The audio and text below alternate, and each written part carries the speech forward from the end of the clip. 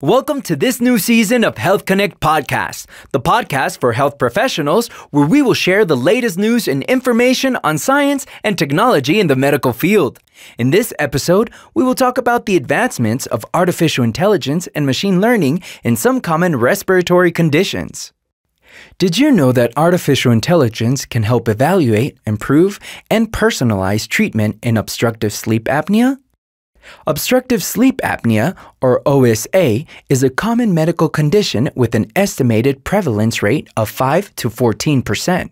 However, some recent studies suggest it might be as high as 50%. Untreated OSA is associated with adverse health outcomes including cardiovascular disease, metabolic conditions, cerebrovascular events, cognitive impairment, and even motor vehicle accidents. The first-line gold standard treatment for OSA is nasal continuous positive airway pressure, commonly known as CPAP, which has been shown to be effective when used with appropriate adherence. Nevertheless, accurate diagnosis is still a barrier to efficient treatment, while the current treatment selection and pathway is also a major contributor to the disease process.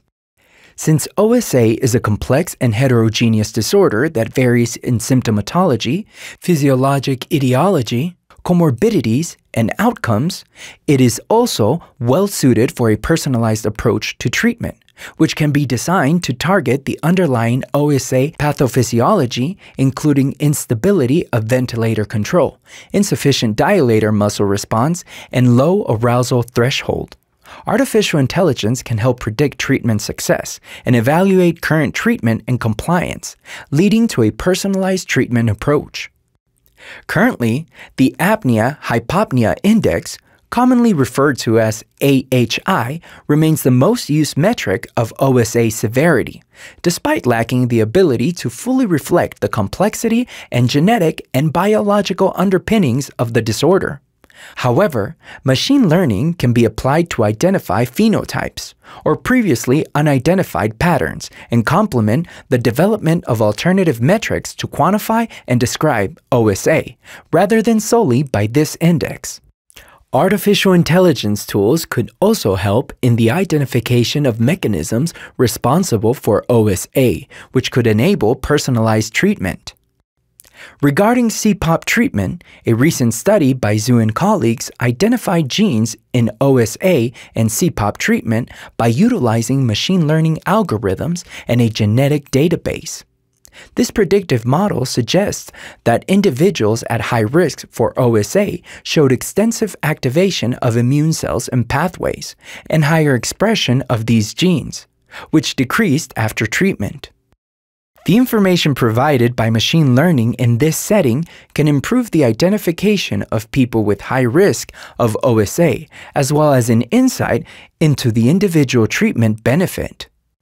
Machine learning can also help to increase the understanding of OSA physiology and etiology, and even the location of upper airway collapse, to subsequently improve treatment selection and outcomes. The study that evaluated this approach used a model using linear discriminants to analyze audio signals from snore sounds. The model demonstrated to have fair accuracy in discerning tongue and non-tongue collapse with an overall accuracy of 81% and 64% accuracy for all sites of collapse classes. As previously mentioned, the main challenge with OSA treatment is poor adherence. Socia and collaborators developed a machine learning method to predict adherence with a sensitivity of 68.6% and an area under the curve of 72.9%.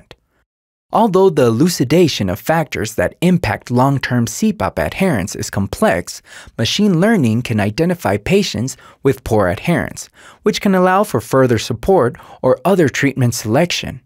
This method has also been used to help build a CPAP compliance monitoring system to improve the management of OSA patients. But despite the recent strides in treatment, OSA is still severely underdiagnosed and underrecognized in the community, with at least one study suggesting that 80 to 90% of middle-aged adults with moderate to severe sleep apnea remain undiagnosed. Traditionally, the diagnosis of this condition has been done by overnight polysomnography, which is performed in a sleep laboratory. However, this requires significant investment in infrastructure and having certified personnel, and hence became an impractical solution to diagnose sleep apnea efficiently. Later, home sleep testing made it easier to screen more people for sleep apnea, but this approach is still associated with significant barriers and diagnosis delays. Lately, there has been a significant surge in AI and neural network-based applications in healthcare diagnostics, including several predictive models that consider demographic and anthropometric data and the presence of comorbidities and symptoms to improve the accuracy of screening. Applying AI neural networks for the clinically based prediction of OSA allows the inclusion of more variables than in linear regression or logistic regression techniques. Here are a few examples. Kirby and colleagues trained a neural network using 23 clinical variables in 255 patients, and subsequently evaluated the predictive properties in a cohort of 150 additional patients. There was a 69% prevalence of OSA in the sample. Their model showed an accuracy of 91.3%, a sensitivity of 98.9%, and a specificity of 80%. Another study by Menkar and team selected a mixture of respiratory signals and clinical variables to include 19 variables, with a communality index of 0.50 or higher out of the 32 initial features, to train classification models and regression models to evaluate the prediction of OSA severity represented either by class or by available apnea-hypopnea indices from polysomnography. The discriminating power between normal subjects and patients with obstructive sleep apnea syndrome has been examined considering different efficacy and efficiency parameters such as classification, accuracy, precision, sensitivity, and area under the curve using cross-validation. The support vector machine classification model, trained with the first 8 features, gave the best results in terms of classification accuracy, with 44.7% and area under the curve of 65%. In terms of precision and/or recall, the random forest classification model, trained with the first 5 features, showed the best results. On a similar note, Wang and colleagues developed a support vector model incorporating features from routinely collected parameters during clinical evaluation from 6,875 Chinese patients referred for suspected sleep apnea. AHI cutoffs of 5, 15, and 30 were used to stratify OSA severity. The modeling was achieved through 5-fold cross-validation. For the prediction of AHI cutoff equal to or greater than 5 per hour, 2 features were selected, while 6 were selected for the other 2 groups. The area under the curve in the 3 groups was 0.82, 0.80, and 0.78 respectively, while sensitivity was 74, 75, and 70%, with a specificity of 75, 69, and 70% respectively. This model performed better than other traditional screening tools such as the Berlin questionnaire and the NOSA score. AI has also been applied to help in the accurate prediction of surgical success and to avoid unnecessary procedures, as well as optimizing the surgical treatment outcomes of patients with OSA. For instance, a study conducted by Liu and collaborators demonstrated how machine learning can be used to predict surgical candidates for pediatric OSA to help avoid unnecessary surgery in children. An unsupervised technique, the K-means clustering method, was used to stratify patients into 2 groups depending on physiological and neurophysiological symptoms. The study demonstrated that children with mild symptoms could avoid adenotonsillectomy and outlined an approach to more accurately predict who should be treated this way. Another study by Yang and team used several machine learning models, including logistic regression, 3 based models, support vector machine, and neural networks. They aim to determine the predicted success of uvulopalatal flap, or palatal muscle resection surgery. The models were developed with 15 variables, including demography, polysomnography data, Friedman stage, and drug-induced sleep endoscopy results, and nasal or palate surgery. Lasso logistic regression was the model with the highest accuracy. Contrast-enhanced MRI is recommended as the gold standard imaging for nasopharyngeal cancer delineation. MRI-guided manual delineation of gross tumor volume is challenging and time-consuming due to its complex anatomical structure. Moreover, inter-observer variability in tumor delineation is not negligible. Therefore, automatic delineation based on deep learning models could be a desirable alternative to overcome these difficulties.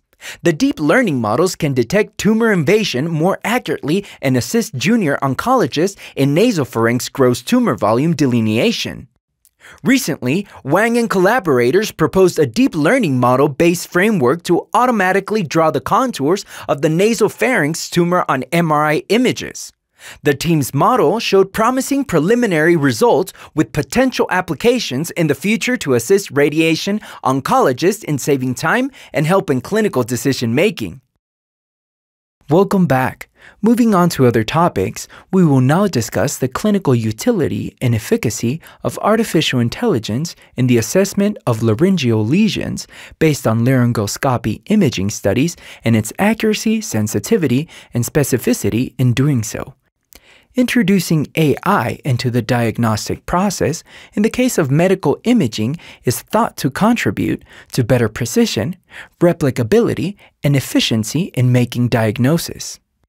Potentially, 6 to 22% of premalignant lesions will develop into malignancies, and the transformation rate depends on the severity of the precancerous lesions. The aim of modern diagnostics is the proper assessment of lesions with the lowest possible invasiveness of examination. Beforehand, however, it is necessary to distinguish malignant and potentially malignant lesions from benign ones. There are several tools currently used in the diagnosis of laryngeal lesions at different stages of advancement, including indirect and direct laryngoscopy, ultrasound, computer tomography, and MRI.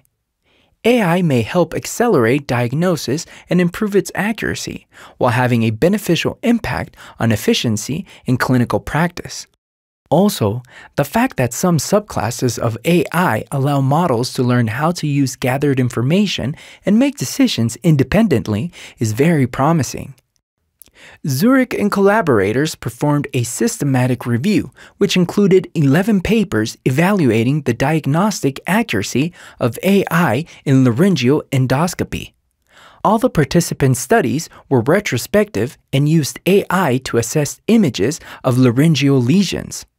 The character of the lesions based on vascular patterns, shape, and/or color were assessed with neural networks. 6 of the papers evaluated endoscopic images in white light, and 5 used the narrow-band imaging method. In the first group of studies, less than 2,500 were analyzed with AI, and the accuracy of the AI ranged from 0.806 to 0.997 was obtained. There was also a tendency of increasing accuracy with the quantity of applied pictures. However, in each of these studies, advanced and different pre-processing methods for images were applied, including Gaussian smoothing, the investigation of texture-based global descriptors, the calculation of first-order statistics, specular reflection removal, and region of interest detection. For the second group, with the number of images exceeding 2,500, an evident trend of increasing accuracy was recognized from 0.88 to 0.94. This tendency could not be yet confirmed statistically because only 4 studies on such a scale had been performed so far. Nonetheless, it is worth noting that for those studies using many analyzed images, the pre-processing methods were quite simple compared to the first group and included only choosing images and detecting regions of interest. This comparison identifies two directions for further research, in which there is an awareness of the limitations of data preparation, which should be unified and verified as to not influence the accuracy score. Now, in terms of differentiation between benign and malignant lesions, AI also performed very well, with a pooled sensitivity of 0.91 and a pooled specificity of 0.94. This high specificity indicates the ability of AI to discriminate patients with benign lesions from those with malignancies, which can be of high value in clinical practice. When comparing the results in narrowband imaging with those in white light endoscopy, the AI's accuracy and assessment were comparable regardless of technology used. The sensitivity and specificity of AI for both methods were 0.89 and 0.95 for white light, and 0.93 and 0.94 for narrowband imaging, respectively. All in all, AI showed high accuracy, sensitivity, and specificity in assessing images of laryngeal lesions. Such accuracy indicates the great utility of this technology in laryngology and provides potential opportunities to introduce it into diagnostic standards. The regression model of accuracy for the 7 included studies show a statistically significant trend between the accuracy of AI diagnosis and the number of images. This means that the key element to improving the quality of AI models in the assessment of laryngeal lesions is the increase in the number of images used while maintaining a high-quality pre-processing method. Depending on the study, healthy tissue was differentiated from malignant lesions, such as cancer or severe dysplasia, but also from benign lesions, such as nodules, polyps, Ranke's edemas, granulomas, or vocal fold palsies. These results indicate the potential of AI in helping young doctors learn the correct diagnosis of laryngeal lesions, and in particular, how to differentiate benign from malignant lesions. The meta-analysis results indicate that AI is a valuable tool for assessing laryngeal lesions, and that the effectiveness of neural networks does not differ from professional assessment. It would be particularly useful to introduce AI in facilities that do not use narrowband imaging, because the sensitivity of the network assessments in white light was higher than that of professionals, while the specificity was similar. AI is regarded as a very valuable tool in various fields, including healthcare, where it has been deemed suitable for repetitive analytic tasks, complex calculations, and complex forecasts. Such tasks are not uncommon in rhinology. Some examples include procedures such as nasal cytology smear analysis, nasal airflow computational fluid dynamics modeling, and radiomics-based oncological risk stratification. However, several intrinsic technical issues make AI applications in rhinology challenging and embryonic at best, and only speculative at the moment due to the complexities of using data in real-world scenarios. To that end, the team of researchers led by Bulfamante showed that although several AI rhinological applications have been developed recently, none have been validated in a real-world setting. Rhinological AI applications appear generally restricted to specific tasks, distinctly regulated by the input homogeneity required by AI models and the oversimplifications required to provide answers. Therefore, inputs are often numerically compiled from a prior set of variables. Likewise, graphical information undergoes heavy pre-processing before AI submission. For example, only 3 reviewed articles by the team use 3-dimensional native volume information to allow segmentation of sinonasal structures. 8 studies use native bidimensional images, and the rest used some form of data manipulation. Likewise, theoretically simple analysis such as locating the sinuses in a CT volume remain challenging for AI, and only volume estimates have been performed on three-dimensional models. Narrow categorization of answers is required at the output level. Therefore, nearly half of the reviewed models use dichotomous outputs, while the remaining use predefined categorical answers or continuous numerical scales. Finally, we must mention that the application of AI in endoscopic evaluation is currently the subject of intense research, especially in digestive tract endoscopy.